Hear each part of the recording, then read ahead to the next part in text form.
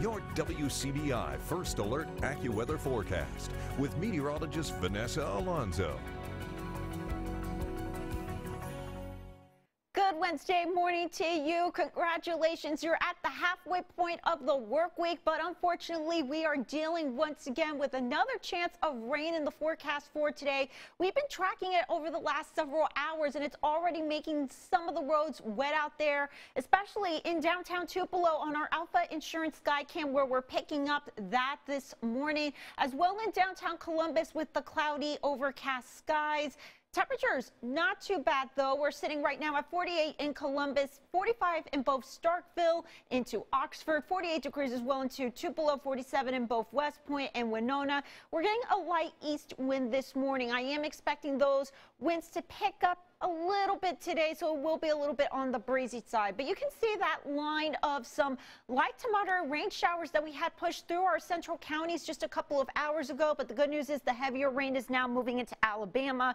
We're just left behind with some light rain showers right now into Tupelo, Fulton, and just to the north of Aberdeen, Louisville. You're dealing with a little bit of some light rain this morning, and that's going to be the pattern as we go into the rest of our Wednesday. Temperatures will be topping out near average today in the middle 50s for highs this afternoon, with those on and off again rain chances moving in. The good news is this system is a quick mover, so we're expecting these rain chances to be fast moving and very light. So I'm not expecting this to be a big deal compared to our previous last few rain events over the last month here in northern Mississippi and western Alabama. You can see that upper level low moving into southern Mississippi, and in doing so, our southern counties could see a little bit more rain compared to our central and northern counties. So keep that in mind in places like DeKalb, Philadelphia, Louisville, and Macon throughout the day today.